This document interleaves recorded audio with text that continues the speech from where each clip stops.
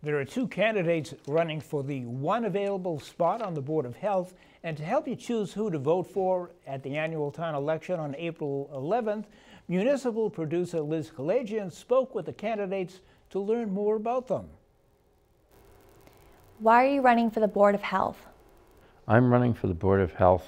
This will be my eighth term, and I want to continue to see the board, the health department improve. We've come a long way in the past roughly 20 years from having a part-time health director and only having a very rudimentary staff to having a very well-staffed health department that's on the cutting edge of dealing with issues that affect residents of Needham and their health. I'm running for the Board of Health because I want to help. had been on the Board of Health a couple of terms, probably 5 or 6 years ago, and I stopped because life just got too busy. And but my kids have grown up, and now life is somewhat less busy.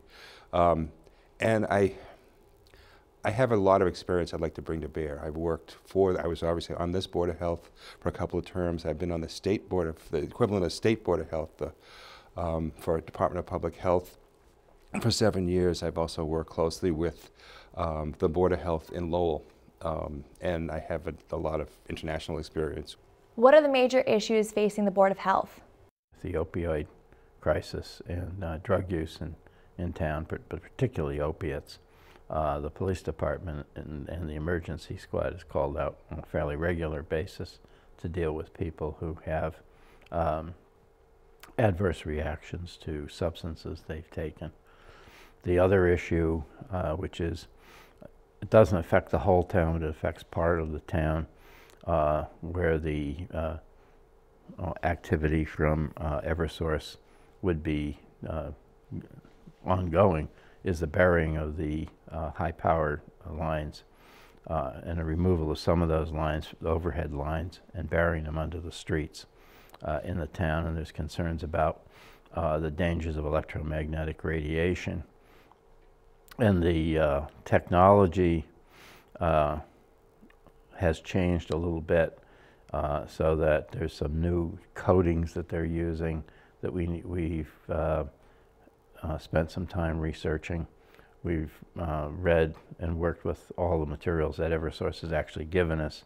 We've tried to verify that the conclusions that were reached by their consultants were actually valid conclusions. And we've been working very hard on that issue. The other issue that we're concerned about is monitoring the demolitions in town, because some houses, especially if they've been empty for a while, they get infested with rodents and other vermin, such as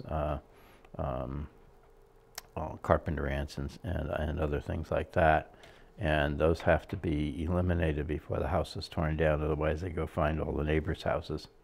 There's a significant amount of substance use among both young people and adults. And I think we can do more to help try to quell the use at least among younger people, and get them, if you're going to use something, to start later. Start when you're able to manage it better. And I think that the introduction of marijuana comes at a time when we already have enough problems.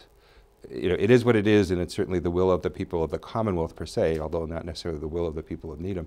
And I think we have enough problems as it is with opioids, excuse me, with prescription drugs, and I think there's a number of things that the Board of Health could become involved in to help try to address both those problems, and to try as best we can to introduce marijuana to the mix as safely as possible. It's never going to be perfect.